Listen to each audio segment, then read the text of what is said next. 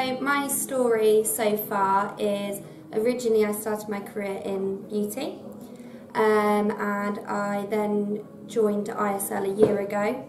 I started in the training academy. I'd never done recruitment before, and a year later I've just got a promotion to recruitment consultant.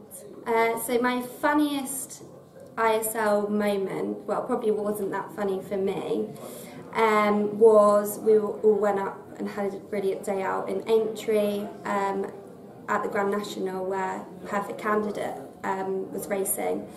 And on the way back, unfortunately, we stopped off at services and I ran in with no shoes on, no phone, and the minibus actually left without me. And it took them about 45 minutes to realise this. So I would say the number one thing guaranteed to make you laugh in the office is probably Roxy singing. She is horrendous, but it is very, very funny to watch her really try and think she's good.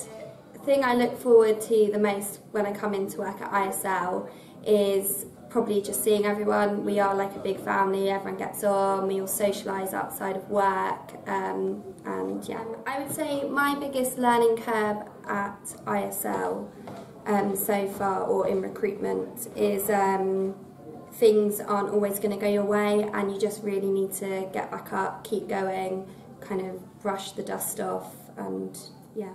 Where I think I'd be heading in the future, I mean, I would love to kind of start working towards a team lead. I'd like to hopefully in a year or so's time be actually managing my own team.